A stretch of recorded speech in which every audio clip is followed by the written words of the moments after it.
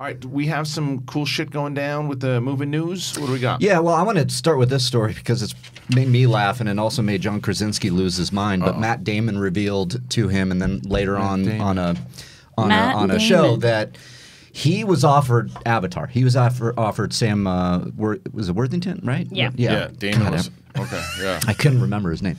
And Cameron basically said, I'm going to paraphrase, I could get an unknown for this, but I want you, and I'm going to give you a percentage of the movie if you sign on. And he turned it down, and they found out what that percentage would have amounted to: $250 million. Jesus. That he passed up. So Krasinski and Damon were writing their movie together, which was about the fracking, and I can't remember the one that shot in Pittsburgh. It was the fracking. I was like, Battlestar Galactica. Yeah. So about the gas. And they were taking a break. And Damon reveals this to him, and Krasinski starts walking around in circles going, wait, okay. So you're telling me that if you would have taken this, your life would have been the same.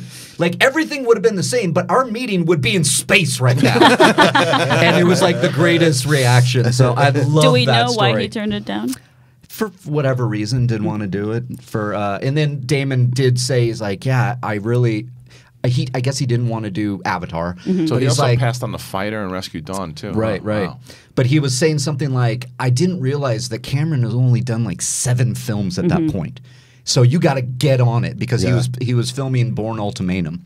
That was why. He couldn't do Avatar because he was scheduling something like that. Promised Land is... Promised Land. Yeah, I've seen it. Yeah, so Scoot McNairy's in that one, too. I thought that was just one crazy. of those stories. That's a pretty crazy story. Wow. Yes. Good movie. Yeah, I mean, look, this shit happens all the time. I mean, Tom Selleck in another world is Indiana Jones. Yep. So who was it? Or Christopher Walken as Han Solo. Right. Sean Connery passing on Morpheus and Gandalf. Right. Wait, who did? Sean Connery. Yeah, and then what did he take instead? He took something. The Avengers. No. He took the League of Extraordinary Gentlemen. Yeah. Isn't that the Avengers? What? No. The Avengers? No. Is that a different movie? The Avengers League of Extraordinary Gentlemen is based on a comic book. It's just called that. He's in that too, isn't he? Well, that was the one with... Yeah, but that was way before with Ray Fiennes and Uma Thurman. Right, but he's in that too. I guess so, yeah. But that was before, I think. When are they going to do that? They should reboot. That's one thing they should do well is League of Extraordinary Gentlemen. I think they talked about it.